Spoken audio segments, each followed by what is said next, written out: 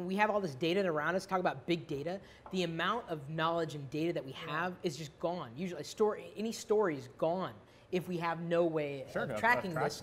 This very powerful thing that we have, storytelling, and this is how communication patterns emerge. Technology has the ability to take all those insipid pieces of life and helping make sense of them in a way that even our brain, even if it has that data, can't possibly begin to make those connections for us.